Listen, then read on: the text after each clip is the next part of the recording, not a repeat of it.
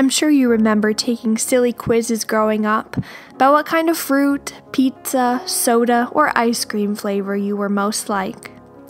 From a young age, we are tuned into how we are similar and unique from others while navigating our environments.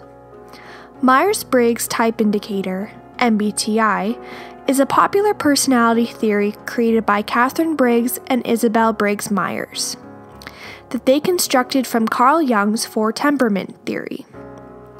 The four constructs of personality that the theory breaks down into a four-letter acronym is as follows: how we gain and lose energy, introversion versus extroversion, what type of information we gather and how we gather it, intuitive versus sensing, how we use information to make a decision, thinking versus feeling, how we prefer to structure our environment, judging versus perceiving.